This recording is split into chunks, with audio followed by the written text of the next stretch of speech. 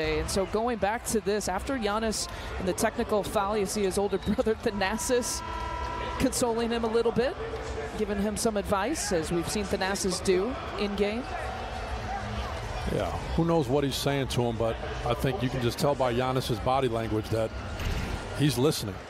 Whatever Thanasis is saying to him, and what a special relationship to be able to play together like this and be on the same team and be each other's biggest cheerleaders. And really for moments like that, where Giannis, and I like what Zora said about his message to the referee. You